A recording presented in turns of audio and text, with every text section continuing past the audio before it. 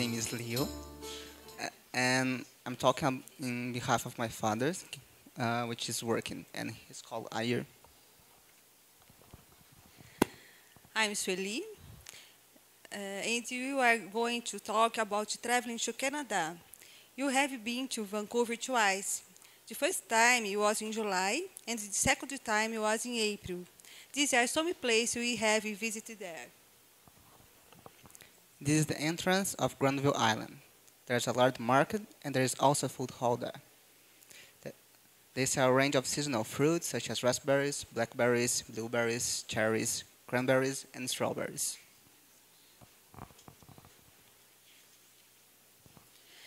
This is Deep Cove. It's a small bay next to Vancouver.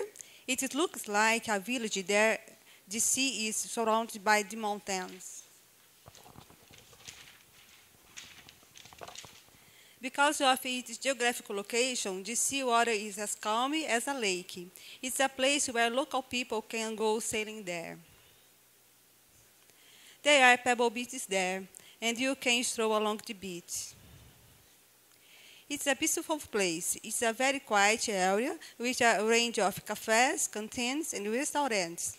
You can have some ice cream there too. Stanley Park is considered the largest, the greatest, and the most loved park in Vancouver. There are trails, beaches, historical landmarks, and you can see beautiful sceneries there. In fact, Vancouver has wonderful places, and it is a great place for those who love nature. But the main reason for us to go to Canada is to visit our son, our daughter-in-law, and our granddaughter. Thank you very much.